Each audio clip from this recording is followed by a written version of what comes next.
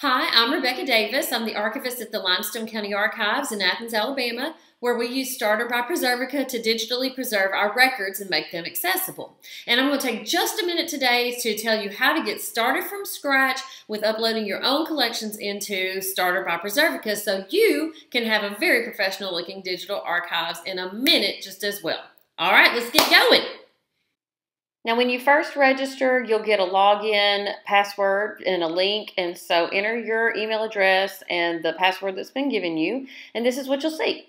Now, you can start with dragging and dropping. If you minimize, let's say we want this picture. There we go. We dropped it in, and you can see that it's uploading, but not only that, if you click, once it gets through uploading, you'll see over here where it's preserving. That's where Preservica is putting your file into the proper preservation format for long-term digital preservation. Now, once you have a couple of assets in there, it will look a little different as you start to upload. So you can click Add up there in the corner, click Upload File, we'll add this video, and you can also view it inside your own administrative portal and look at things, zoom in on them, that picture. You can also look at other different formats. For example, if you want to take a look at the video, once we've got it uploaded, there it is. You can click to view and you can watch it and take a listen. Today, the likeness of Limestone County Circuit Judge James Edwin Horton Jr. stands guard over the Limestone County Courthouse.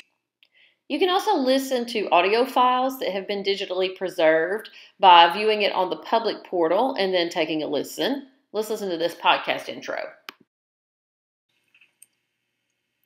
Welcome to In the Stacks, a podcast created and produced by the Montgomery County Archives in Montgomery, Alabama.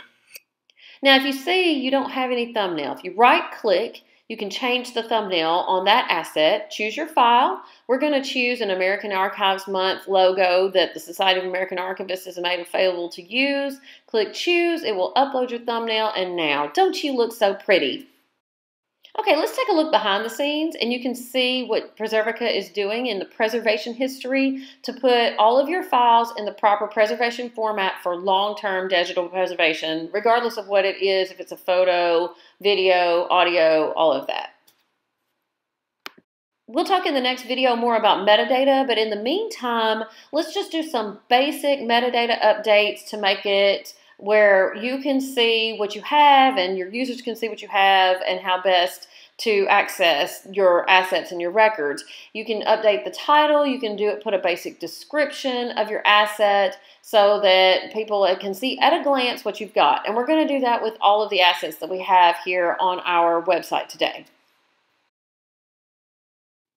So once you're finished with the metadata, you can click on Home, and you can see that now everything has its title, easy to read, easy to find.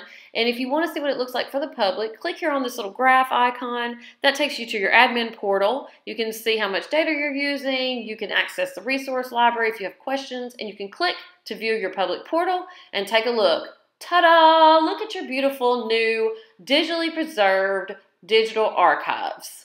Isn't it pretty? So there you go. That's all it takes to get started with your very first steps, and now you too can have your very own digital archives.